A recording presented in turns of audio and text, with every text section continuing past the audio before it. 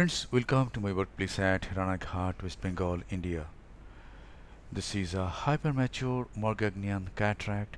The patient is a 86-year-old feeble kyphosed lady presented with intraocular pressure of 46 mm of mercury with intravenous mannitol and other anti-glaucoma medications. The pressure has come down to 30 mm of mercury, and I have taken up this case for surgery. The main incision and two side ports are made, and now I am going to stain the anterior capsule underneath this air bubble. Trypan blue dye is applied over the anterior capsule underneath this air bubble, and a bit of adrenaline is then applied because the pupil has not dilated well. The pupil is not even mid-dilated. This is about 5 mm pupil or 4.75 mm pupil. Let us see if we can complete the case with this. Visco has been injected, and now the anti-capsule is incised with this needle, a 26 gauge pen needle, and see what happens. Milky fluid came out, but I could pierce the capsule easily. There was no wrinkling, and a zonule didn't appear weak. So at the time of first puncture, we have to assess whether there is any zonular weakness or not. And next is when we do capsulorhexis. In this case, this is 2% HPMC. And now I take the Utrata forceps, hold the capsular tag, and going very close to the margin of the pupil so that I get a rhexis of about 5 mm.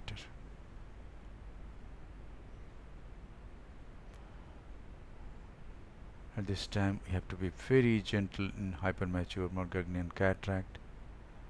There can be a fibrous band, and if we pull that, it may cause zonular dialysis. We may have to use a CTR. CTR is ready in this case, but the zonule is okay and we won't need any CTR in this case. And now is the time to introduce the phaco needle. You can see that the nucleus is free floating. In such cases, you can hold the nucleus with bevel down position of the phaco needle. If the needle is bevel up, it may not be possible to hold this hard nucleus. So I could hold the nucleus firmly in bevel down position, and I have got a good crack, but the pupil has become very small. The nucleus is hard and the pupil has become very small. So this is a very challenging situation, and I have decided to use a pupil expansion device. The iris has got incarcerated in the wounds. They are released. Visco is applied in the anterior chamber, and little visco is applied under the iris. And now we are going to apply BHEX pupil expansion device.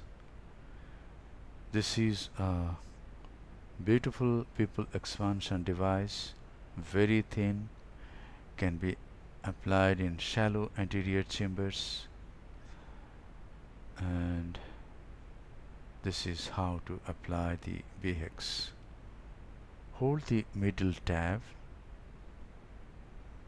There are flanges and notches. Hold the middle tab of the leading flange and tuck it. Now in this case I went through the right side port, held the middle tab of the flange, which is just on the left side of the main incision, and this is another flange at around 9 o'clock. So the flanges are nicely tucked. Now the surgery will be safe, quite safe. Some more visco, and now I introduce the tip of the phaco needle again. Friends, this is a totally unedited surgery. You are not missing anything. You are watching each and every step of the surgery. We have a very good crack, easy to engage, so I turn the handpiece to make the bevel up, and now go through the substance of this heminucleus, larger heminucleus, and now I go through this endonucleus and divide this large fragment into two smaller fragments.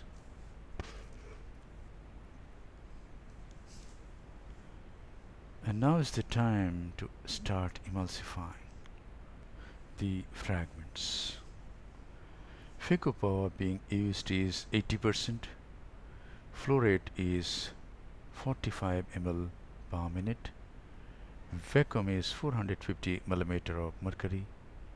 This is Oatley Cataract 3 vacuumation.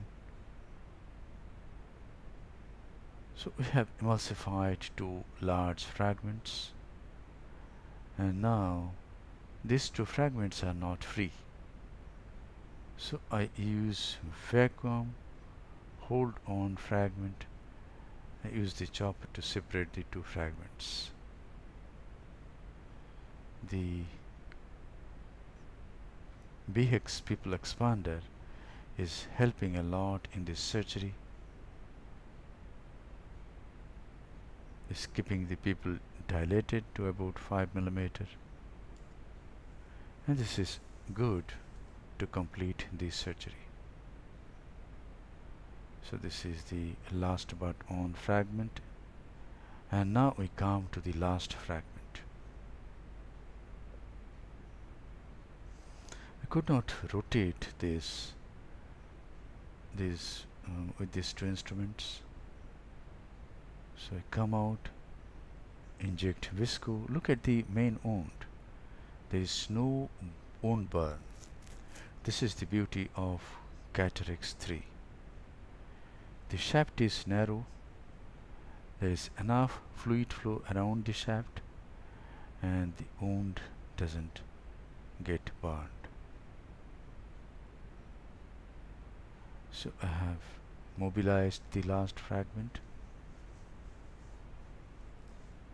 We see that there is no cortex in this case, just a thick granite hard nucleus and capsule. Fortunately, the zonule is okay, and this is making this surgery possible and quite fast.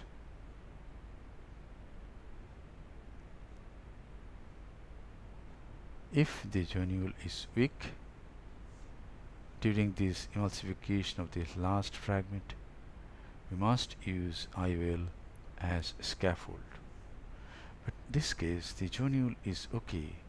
The posterior capsule is remaining always far away.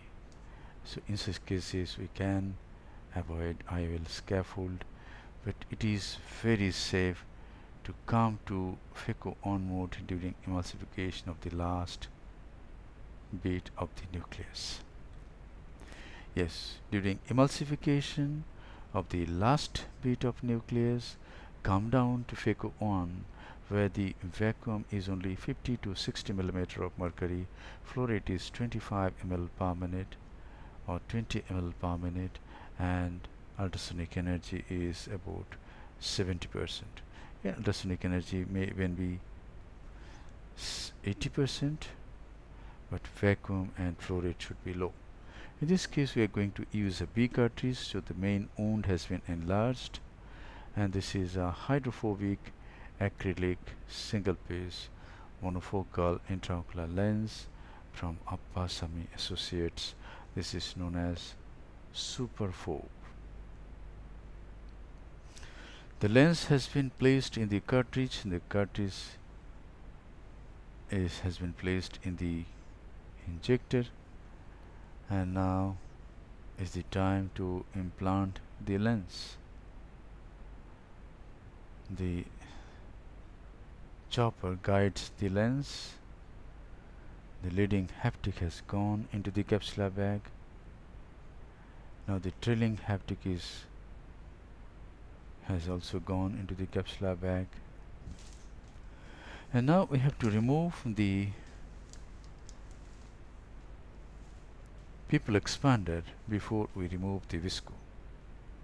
So just hold any flange above the iris, mobilize the PHEX pupil expander and pull it out through the main incision. This device can also be pulled out through the side port. And now is the time to remove visco very nicely. We must remove visco from anterior chamber angle, from the capsular bag. At this time I am going behind the IOL and irrigating the capsular bag and removing the visco from the capsular bag. So we have to spend some quality time to remove visco from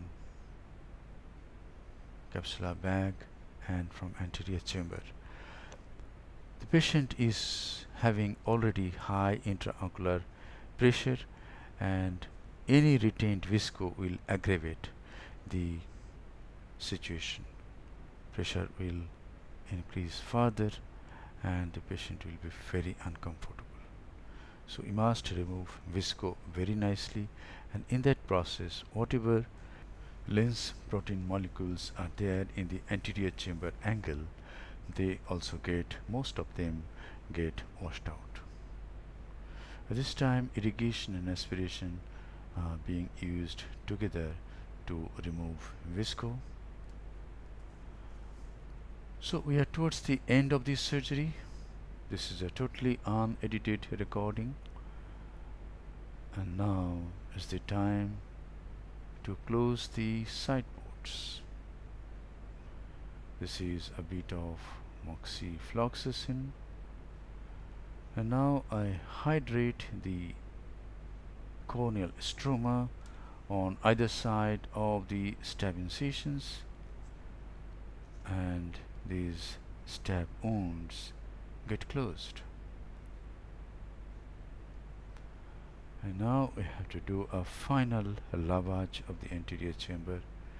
At this time a gentle stream of fluid is directed towards the corneal endothelium, and any visco sticking to the corneal endothelium comes out without damaging any endothelial cells. And now this is how we form the anterior chamber. This is how we form the anterior chamber. Then the integrity of the wounds are checked. Few drops of moxi is applied over the ocular surface, and the case is concluded. Thank you very much for your attention. So in this is a very challenging case. The The cataract is a hypermature Morgagnian one with a very hard nucleus, and the pupil became very small during surgery. So we have managed the case quite nicely. Thank you very much for your attention.